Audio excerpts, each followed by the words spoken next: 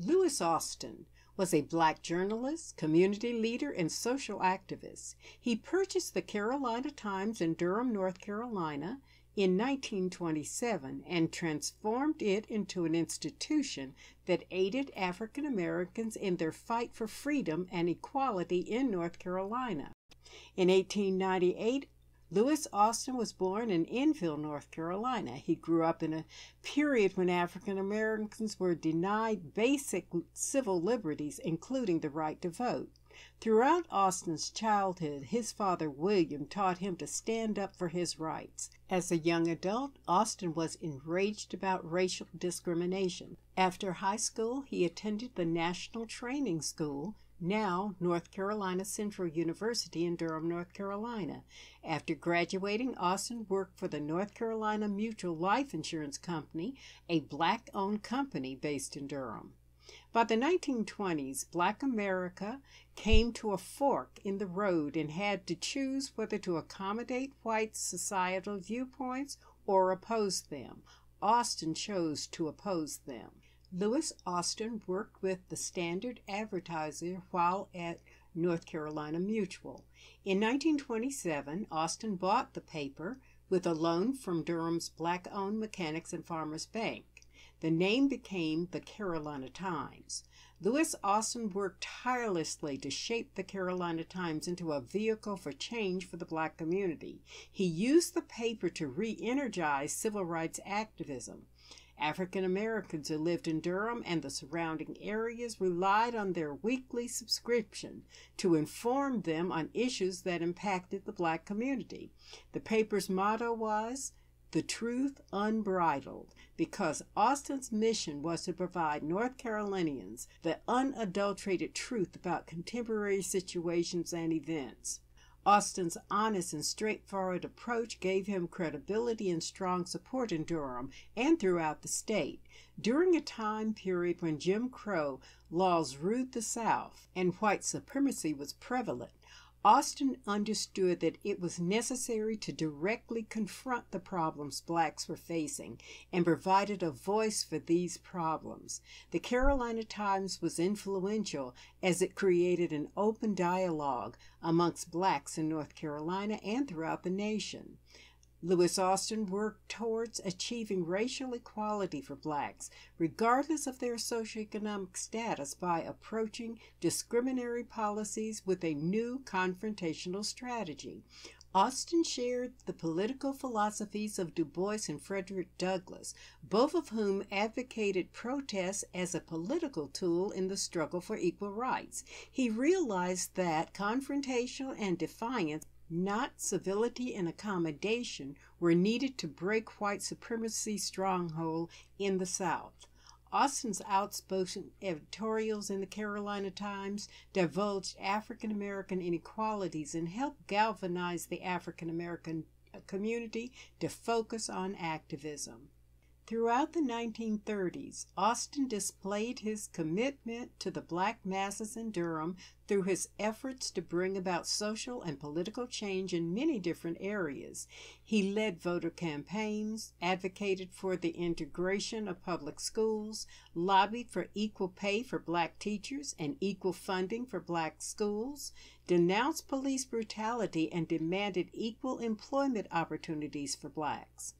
Austin's first major action in promoting equal opportunities in education in North Carolina occurred in 1933 when he joined with black lawyers Conrad Pearson and Cecil McCoy to back Thomas Hocutt in the lawsuit Hocutt versus Wilson to challenge University of North Carolina's decision to deny Hocutt's application for admission on the basis of his race. Austin displayed his commitment to legal action when he said, quote, "If my actions will cause a race riot, you had better grease up your muskets, for I am going back Monday to pursue this case," end quote.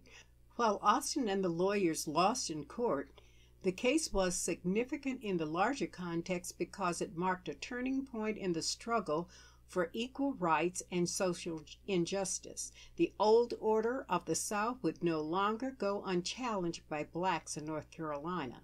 Courageous activists like Austin were committed to utilizing the judicial system to challenge racial inequalities.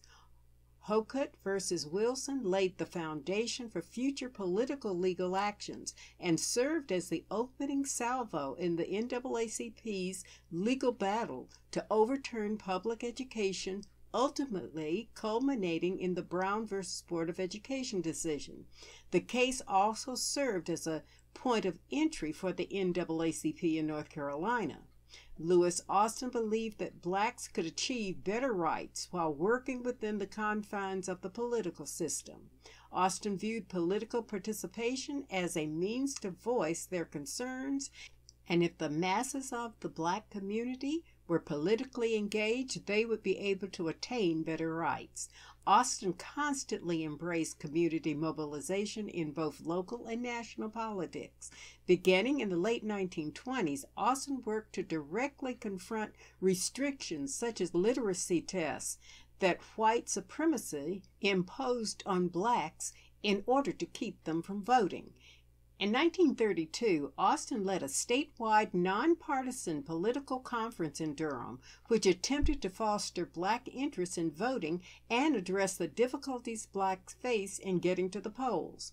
Austin recognized that the Republican Party was no longer the black man's party, and that for African Americans the key to gaining influence in North Carolina and throughout the South was through the Democratic Party. In 1934, Austin displayed his newfound commitment to the Democratic Party when he and Frederick K. Watkins ran on the Democratic ticket and were elected justices of the peace in Durham. Throughout the country, the black press applauded their victory as a turning point for African Americans involved in politics. Quote, "For the first time in the history of the South, 2 black men were elected to office on the Democratic ticket."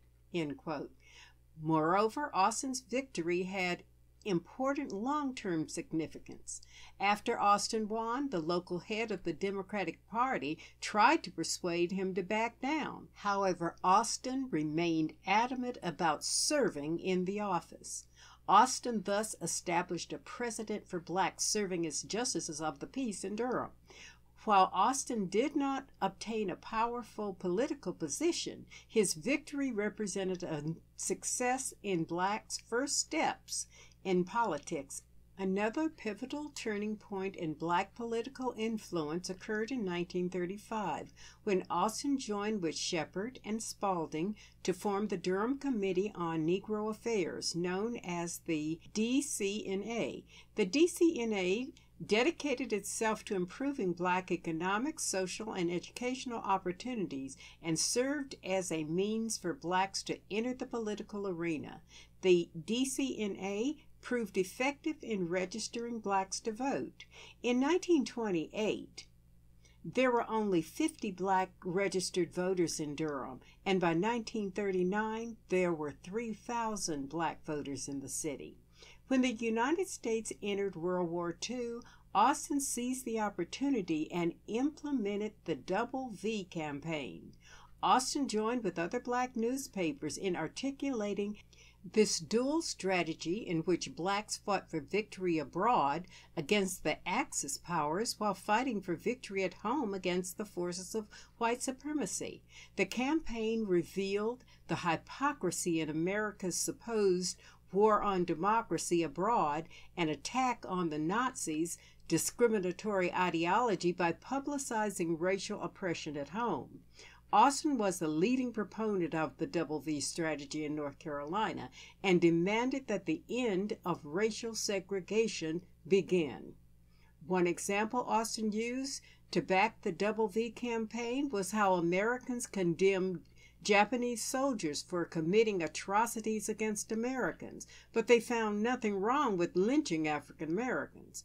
From the outset of World War II, Austin relentlessly attacked the government for, quote, all forms of discrimination and advanced for equal access for blacks in all branches of the armed forces, end quote. He expressed the absurdity of African Americans fighting for the right to put their lives at risk and defend their country.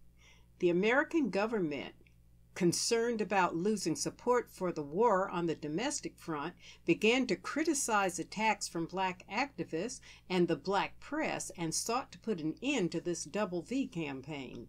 Due to government pressure and surveillance, many black newspapers moderated their editorials. However, despite government pressure, Austin remained resolute in his support of the Double V campaign. According to Austin's daughter, an FBI agent came into the office of the Carolina Times, and Austin completely disregarded his concerns, and the FBI never returned. Even when faced with the challenges from the American government, Austin remained dedicated to the cause he believed in and refused to give in to pressure. The race riots of 1943, which erupted in over 40 cities, including Durham, also factored into the growing sentiment against black activists to tone down their criticisms. However, Austin remained determined to the Double V strategy and instead used the violent uprisings to further his criticism by publicizing the harm that segregation was causing throughout the country. In June 1943, Austin expressed that the law of segregation was the root cause behind racial conflict in North Carolina. He believed that the riot in Durham represented the need for Durham to hire black police.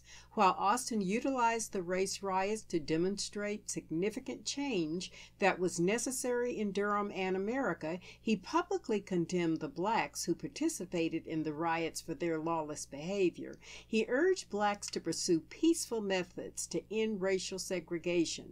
One method Austin advocated was telling every African American to write letters to their mayor, their governor, and their president and peacefully declare their frustrations through the power of words. Throughout the war, Austin taught other African Americans the importance of pursuing nonviolent methods when fighting segregation, such as publicly voicing their concerns instead. Austin, by implementing the Double V campaign, spurred a growing militant movement that would bear more fruit after the war. After World War II, Austin continued to directly confront issues blacks were facing and began to see some results from his hard work. In 1953, businessman R.N. Harris was elected the first black to the Durham City Council.